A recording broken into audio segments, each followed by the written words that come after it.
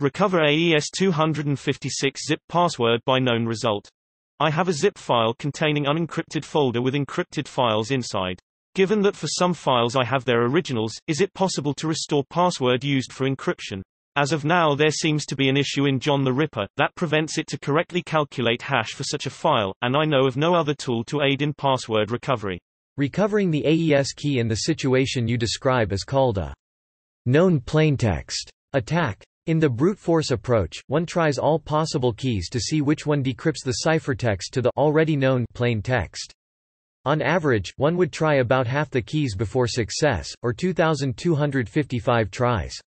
That is effectively impossible because of the time it would take. There are some shortcut attacks that reduce the number of attempts, but not to a level that is practical. There is more information here, https://math.stackexchange.com/a/57428, but the answer is still no. However, your question asks about the password, not the key. If I were in your situation, I think I'd try to automate entering the password, then apply a list of 10,000 or so most common passwords. Such lists are easy to find with Google. If you have to do it by hand, try the 100 most common first. Edit. I note that the 7-zip program has a command line interface. I haven't researched this thoroughly, but I did look far enough to see that you can extract password-protected files and that the program sets a return code.